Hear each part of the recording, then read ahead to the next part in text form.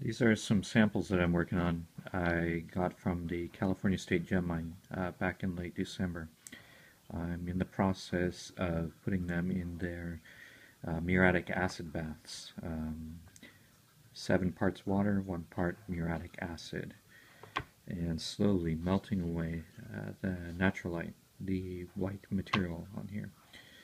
Real quick, this piece I saw no benitoite, it was all naturalite, and I decided to toss it in, and voila, we've got some benitoite showing. Hopefully there's some more underneath there. And same with this piece, nothing yet, but crossing my fingers. This piece here, got a good little benitoite crystal showing there. Lots of neptunite all around. There's a small benitoite in there that you can't see. More naturalite and neptunite on this side. The problem with this one is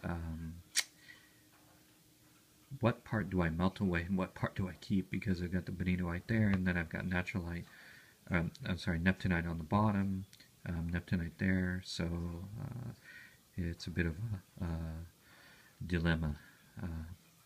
Such are the difficulties when you're having fun, right? And these are little containers that I'm using, thoroughly washed out after I do the acid bath. And we've got some benitoite showing there on that piece. So what I plan to do with these videos is to keep showing you the process of etching benitoite and neptunite out of a naturalite. So stay tuned.